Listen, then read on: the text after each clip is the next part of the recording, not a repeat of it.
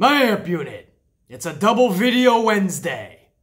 We got one coming at you right now that you're currently viewing, and in a few hours, later this afternoon, we'll have a second video. The first one, this one, is gonna be a little bit more cool, calm, and collected.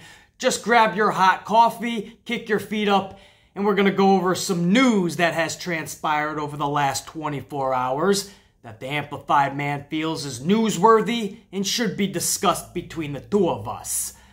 Or the thousands of us. And then later on this afternoon, you might want to put that hot coffee away, get yourself a cold beverage, still kick your feet up, and watch and listen on as the Amplified Man gets amplified on several individuals. And you'll know why this is a double video Wednesday in the second video. But again, the first video, a little bit more calm, relaxed. We're just going to go over some news. You want the amplification? Come back later today. In this video, we're going to talk Eric Bischoff. My thoughts on the shakeup over on Fox and SmackDown and Bruce Pritchard replacing him. We're going to talk about the big mega draft trade that Triple H has teased over the last couple of days.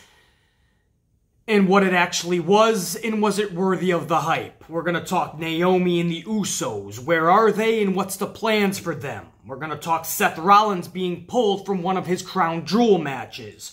We're going to talk the Raw ratings for this hyped up draft episode this week. Did they go up? Did they decline? We're going to talk all this. First, I just want to touch up on a rumor that is actually truth from the horse's mouth himself, and that's Mike Kanellis, and that is that Mike Kanellis has indeed asked for his release from WWE. However, Maria Kanellis is stating that she has not. Maria Kanellis issued a statement that either matched or is even longer than Mike Kanellis' statement on social media. And Maria says, while I stand by my husband's side 100%, I have not asked for my release. However, Maria Kanellis, I believe, is pregnant yet again, so it's like she's released anyway, right? I mean, since Maria Kanellis has signed with WWE, it's been a pregnancy after a pregnancy, right? The last 2 years, 2 babies, 1 per year. At this rate, why not sign a WWE contract? I think WWE from the beginning were the losers here. A couple of years ago, a year and a half, whatever it was, when they first signed with WWE, I raised the question. I said WWE is in a state of desperation right now. Raw and SmackDown at the time drawing their lowest ratings of all time, and their big signings that WWE is going out there and getting is Mike and Maria Kanellis. Now, I'm not saying Mike and Maria don't offer anything to the pro wrestling world, but they just don't fit into the WWE category/scenario. I just know how Vince McMahon thinks, and I know how he would use superstars like Mike Kanellis and or Maria. And I knew this was a marriage that was destined to be doomed and destined for failure from the jump. And of course I was right. This has been nothing but one headache after the other. From the moment they signed, Maria's been pregnant. From the moment they signed, Mike Kanellis was at the tail end of his substance abuse issues, so his mind still was not fully there yet. You want to give people time. Here he is at the tail end of substance abuse issues, and he's jumping into a big WWE contract where he's got to be on the road nearly 300 days of the year. That's really great for somebody with issues that they really need to get in check and get themselves in check. And that was part of Mike Kanellis' statement. He was going home no longer happy. He was miserable, and he didn't want to see his wife or have his wife and kids have to see that side of him. When somebody is not mentally right and they're just in a bad place mentally, the last thing they need to be doing is going somewhere where they're miserable, being away from their loved ones for so long and just being in touch with just their demons. I can go on and on with this situation. I know to a lot of you guys, it's just Mike and Maria. They're nobodies. They're jobbers. Who cares, BC? You're talking way too long about them. But for good reason. You know, there's a story within the story of just signing these two individuals. And I feel like if we don't work out the inner linings of what went wrong in a situation, we're just doomed to repeat the same situation going forward. And that's what we're trying not to do. Mike Kanellis has asked for his release. We don't know right now if Vince is going to grant that at a time where AEW is around and Vince is trying to hog up all this talent. We don't know if he'd even let somebody like Mike Kanellis go. Maria, on the other hand, says she is staying with the company, but again, she's pregnant, so you're not going to see her for many months. And even when she does, and if she does return, what placement is she going to have in the company? What are they really going to do with Maria? It's rhetorical. Nothing. I know how this company operates. Maria's time in WWE, unfortunately, for that type of persona, that time has passed. And then WWE has moved on. Whether for better or worse, Mike Kanellis and Maria were doomed from the beginning. And the company was doomed with talents like Maria and Mike because it just wasn't a good marriage. It's okay. Sometimes things just don't work. You could say WWE could have and should have done more with Mike and Maria, but I question that. How far were they really going to captivate us? It's Mike and Maria here, guys. It's not The Rock and Trish Stratus. It's not Lita and Stone Cold. Anyway, that's a story I just wanted to get out there. A lot of people asking me about that. That's the Mike Kanellis situation. Mike Kanellis is gone. Maria is pregnant, but says she's still with the company and did not ask for her release. Moving on. Let's get to the bigger stories here. Eric Bischoff has been replaced over on the WWE Blue brand as executive director. He has gotten the boot, and we have received word that not only has he been replaced on SmackDown as the executive director, he's been booted from the company. That's right. He has been let go by WWE. And he has been replaced by Bruce Pritchard, who, yes, has nearly 30 years of experience with Vince and Kennedy McMahon, or the bulk of that 30 years with Vince and Kennedy McMahon, which tells you everything you need to know. Yes, it is true. Bruce Pritchard, as much as he is highly respected in the industry, he is one of Vince McMahon's yes men / ass kissers. So I guess you could say the more things change, the more they stay the same. Bruce Pritchard is now in that top spot, and that's one of Vince McMahon's henchmen. So anything Vince McMahon wants, it's gonna get done even tenfold now, even when Vince is not in the arena. Even when Vince cannot make that phone call, Bruce Pritchard knows how Vince McMahon thinks, and he will make sure the job gets done. Vince McMahon-esque. Vince McMahon style. And that's what I don't like about this. At least Bischoff would butt heads a little bit. Just like we knew Paul Heyman was going to do on the Red brand. So we knew that we could get some change. Once Eric Bischoff gets used to this role, we could see change. Real change. It'll take some time, but Eric Bischoff will butt heads with you. But here we are just a little over a month later, and Bischoff has already gotten Das Boot. And we're hearing it's not only because he was butting some heads with some other executives from Fox, we're hearing it's because he just sucked at his job. Like literally, they either couldn't find him, or when they were asking him things, he didn't have the right answers, that he just didn't know or wasn't catching on quickly. And after several weeks, WWE was like, listen, this train is leaving the station. Either you're on this train or you gotta catch the next one, buddy, on a whole different line. But this train's leaving the station. And it appears that Bischoff just didn't want to be bothered. And it's you know, we talk about Mike and Maria Kanellis and that WWE relationship being doomed from the jump. I think we all kind of saw this with Eric Bischoff in WWE once again. And I remember a post that Eric Bischoff put up. I don't know if this was Twitter, but it was on something on social media. And he was driving from, I believe, Colorado to Stamford, Connecticut with his dog in the passenger seat. And he was pretty much just up and moving his entire life to move over to Stamford. And I'm thinking, man, I would spend like a couple of months in like a trial period. I would get like a hotel for at least a month and make sure that this is going to last. Because everybody always sends me these things online about WWE looking for creative writers, and everybody always sends it to me on social media. BC, please save us. And I say, thank you guys, I appreciate it, but I would never send in a resume to WWE. Not because I wouldn't want to work with and for WWE, because that would be, in a way, a dream career position for the Amplified Man. However, why would I not send a resume these days? Last week, last month, last year, or in the foreseeable future, why would I not send a resume in? Because I know, just like Bischoff, wham, I wouldn't even last a month over there. I would piss off Vince McMahon so much that within 48 hours, 2 days, I'm out. And that's why I wouldn't even waste a resume right now. If things actually changed and the right leadership was put in place, the Amplified Man would absolutely put in a resume. And I am a writer, guys. I've written 4 fictional, for the most part. 2 of those were kind of screenplay format, but 4 novels in their own right. I've written 3 screenplays for film. Currently, one day it'll get finished, directing my own movie that I've written and am starring in. Enough patting myself on the back. My point is, I have the background in writing. So I'm exactly who they would be looking for, and I have the knowledge of pro wrestling, more specifically WWE. But I can't save you guys, because I can't save the company right now.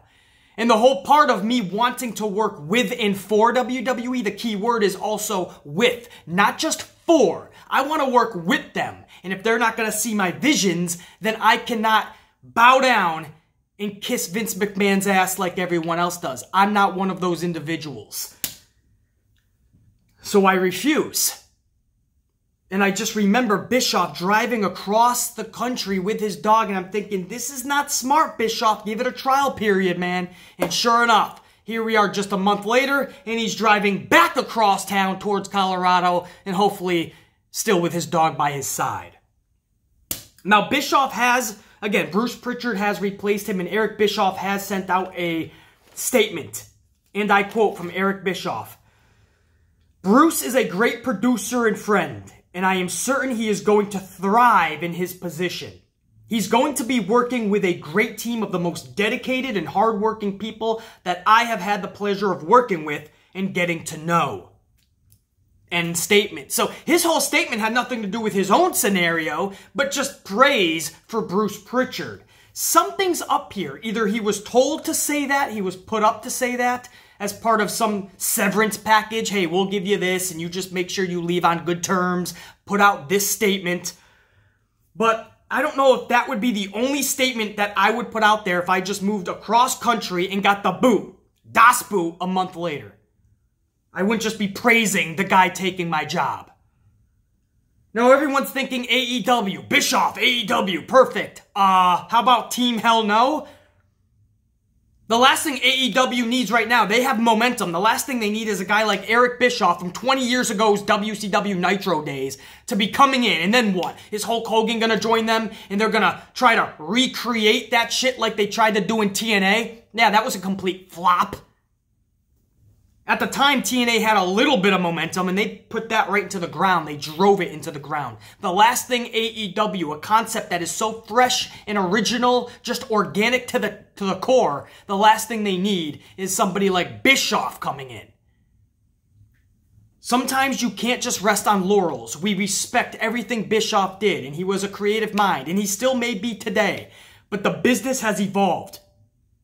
And unfortunately, you know, bringing in guys like Bischoff, as much as we love that nostalgia, it just doesn't work. And that was our reservations with him even coming to WWE. But we held on to maybe he's got the creative vision still. But if that's the case, then just bring back Vince Russo. Where does it end? So that's my thoughts, guys. I know I said this was supposed to be cool, calm, and collected, this video. The amplified video is later this afternoon when I get amplified on certain individuals inside the WWE bubble. But, I don't know. I talk pro wrestling, I get all passionate. You guys know that. But that's my thoughts on it, man. Moving on, because I know I can spend another 10 minutes. It's a double video day. I want to get you guys, you know, doing what you got to do today. And so when you come back this evening, you can watch the second video. So I don't want to keep you here too long. We'll move on. The big announcements, the last 24 to 36 hours has been all about this huge trade, this blockbuster trade that is going to be happening in the near future. And Triple H actually appeared on the very first episode of WWE Backstage. It debuted yesterday, immediately following the Yankees game on FS1. So if you were catching the Yankees and Astros game immediately following, WWE premiered their Backstage. And Triple H appeared on this, and he announced the blockbuster trade. And you talk about not living up to the hype. Alexa Bliss was the big move. Triple H announced that Alexa Bliss has been traded to SmackDown with Nikki Cross. So it appears they're going as a unit, as a team still. That's your big fucking announcement that you went on FS1 with Alexa Bliss. And here's just the stupidity in this organization. This is what I mean about them just not knowing what the fuck they're doing, ever. This is what I mean about them not even following their own rules consistently. They say that this is a blockbuster trade. Now, a blockbuster trade means two teams or two entities actually traded one of their high-power, high-quality stars for one of your high-quality, high-power stars, right? No, instead, Alexa Bliss gets moved over to SmackDown, and Raw gets nobody. No one.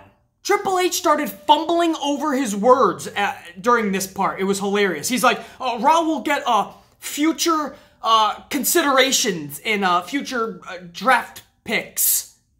And I'm like, wait, what? This makes no sense. This isn't Major League Baseball. You're not going to get future $50,000 and next year's second and third round picks. WWE doesn't keep a storyline for 2 fucking weeks flawlessly. You think next year they're going to be like, oh yeah, remember a year ago when they got Alexa? Well, now Raw gets 2 number 1 picks to SmackDown's number 1. They're not going to do that. So Triple H is fumbling over his words and talking about considerations, probably cash, like they're trying to be like a real legit sport like baseball. We're going to get cash considerations and future draft picks. But here's the problem. All the draft picks have already been called for. Everybody else, according to WWE's own rules, are called free agents. So if they're free agents, SmackDown can get anybody. Raw can get anybody. So Raw wouldn't need to trade for a free agent. I hope you guys are keeping up with this. I hope you guys are understanding what I'm saying, because I'm following WWE's own rules here. And apparently, what Triple H is trying to sell us on is that Raw gave up Alexa Bliss. So Raw just gave up Alexa Bliss for nothing. Just to say, oh, in the future, we'll come knocking and we'll take one of your people. And SmackDown was just like, okay, Alexa Bliss is such a huge name that we'll take her now and you can come and get Roman Reigns whenever you want. Or you can come and get Brock Lesnar whenever you want. It makes 0 sense. They're not even following their own rules. If Raw goes out and gets anybody after this point, then that's just considered a free agent. That wouldn't be a trade. Or what's going to happen in a month from now? Is SmackDown going to be like, oh, by the way, Raw has come for an individual. Raw has came for one of our superstars. They have came for Big E. Now, it just doesn't make sense, and it doesn't go with the rules that they have laid down. If you're going to announce a blockbuster trade, it better be an actual trade where a SmackDown star is going to Raw and vice versa. It's very fucking simplistic. Make it happen. Don't be Stunad. Don't be Sammy Simpleton Stunad, as much as we love him as a new high-flying talent over at the local bingo hall. You don't actually want to be a Simpleton Stunad in real life. That's the issue that I have with this whole fucking announcement that they made. They hyped up Alexa Bliss. And you gotta feel for Sasha Banks. Now Sasha is once again on the same brand as Alexa Bliss. Sasha just cannot get away from Alexa.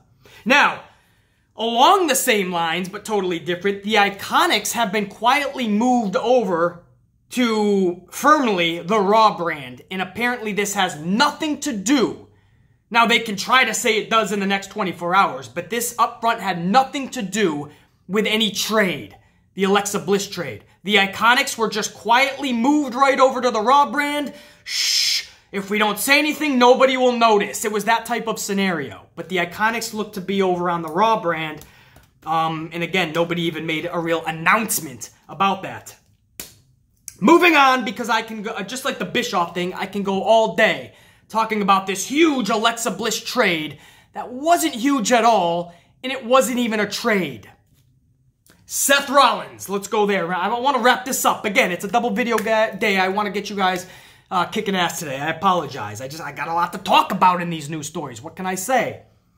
Seth Rollins, it looks like, it hasn't been officially announced yet, but it looks like in the next few days, Seth Rollins will be pulled from the 5-on-5 Crown Jewel match, Team Hogan versus Team Ric Flair. I told you guys from the jump, a lot of you guys didn't want to believe me, that Rollins was going to have a rematch with Bray Wyatt at Crown Jewel. And a lot of you guys were like, no, they wouldn't pull double duty. He's already doing the 5-on-5, BC. But I would not steer you guys wrong. Yes, I was correct on this. Seth Rollins will, in fact, be taking on Bray Wyatt at Crown Jewel. That is a Falls Count Anywhere match that'll most likely be decided in a count-out victory, knowing WWE. That's right, think about it. Falls Count Anywhere ends in a count-out. WWE and Vincent Kennedy will find a way to do such. Now, it appears that Seth Rollins will be not pulling double duty, I should say. He is being pulled from the 5-on-5 match. And he will only be in the Bray Wyatt Falls Count Anywhere match. This, again, is not fully announced yet or confirmed, but this is what we are hearing WWE is going to do. They do not want Seth pulling double duty. We'll see if this actually comes to fruition. That's just the news and word that we're getting early this morning. Moving on, Naomi and the Usos. They have been MIA for a long time. Naomi is dealing with what she called was personal issues and health issues that she wanted and needed to take care of. So we think that's just an extension of that. And the Usos, we thought were going to premiere on the premiere of WWE SmackDown on Fox. That was supposed to be their big premiere back. And for some reason, WWE kept them off. We are now hearing it's just because they have nothing for them. The Usos are ready for return. Tip-top shape, nothing is holding them back other than the company that they work for. That is what we're hearing, guys. So if that is the case, that could be the same for Naomi as well. Maybe Naomi is done with her personal issues and she's ready to come back. They just don't have anything for these individuals. And if that is the case, I want you guys to think about this. Naomi in the Usos. The company has nothing for talents like Naomi in the Usos. If that's not tragic to you, then I don't know what would be considered tragic to you. These are talents that would be at the top of any company that they work for. But in WWE, stay home. We have nothing for you. The Raw rating. I'll end it on this, guys, so you can go about your day. And come back later this evening. As I said, there'll be a second video, and we're going to get even more amplified. But the Raw rating for this week, a hyped-up draft edition of Raw, was a 2.287. That is down 2.36% from last week's 2.334. So again, let me reiterate here. Last week they scored a 2.334. This week a 2.287, down 2.36%. It is not a drastic downgrade, but when you hyped up this huge episode, it's a pretty substantial drop. Now, yes, last week's was the post-Hell in a Cell Monday Night Raw, though. So, of course, it's going to be a pretty decent number. If you call 2.3 a decent number. In my opinion, absolutely nowhere near a decent number. But it's going to be bigger than what they've been pulling. But you would expect something as heavily promoted as the draft to be there with it. There shouldn't be a 2.36% drop. But you can't blame people. After the first half an hour of Raw, you pretty much saw where the entire show was going. There was no reason to stick around. The draft wasn't done in any fun, electric, exciting atmosphere. You could get all the information you needed after the show or later in the week by just going to WWE.com, any dirt sheet, or the Amplified Man's channel. and I would have told you all the names that are being flopped around. So, am I shocked that the number went down? No. Should it have went down? No. This was a heavily promoted draft episode. What does that say for the episodes going forward that are not heavily promoted? I'm telling you, if they don't get their shit together, we're going to start dipping below 2.0 again. And this was supposed to be at a time where we are now in the premiere season. It's a whole new feel. It's a new excitement. Only problem is nobody's feeling it. It's a huge fucking issue. That's the news I got right now, guys. Hopefully you guys enjoyed this little impromptu video. Hopefully I kept this around 15 to 20 minutes. Hopefully I didn't go over that. And make sure in just a few hours or throughout the day you keep refreshing. Or what you should really be is not just subscribed, but notified to the channel. And that way you can do whatever you want. And when I pop up a video, YouTube tells you when I put up the video. That's what you should be. However, even YouTube shits the bed on this, and they'll take you off the notified list. And I've even had subscribers tell me that YouTube has taken them off the subscription list. So always make sure you're subscribed and notified, because YouTube is always up to some shit. They're more dysfunctional than the McMahon family most of the time. So always make sure you're subscribed and notified. And if you are subscribed and notified, the second I put up that second video later today, wham, wham, you're going to get it. And we're going to get amplified. All right, that's it. Let's go get another coffee and go about our day. I'll see you guys in just a little bit. The Amplified. Oh, yeah. Yow. Check you later.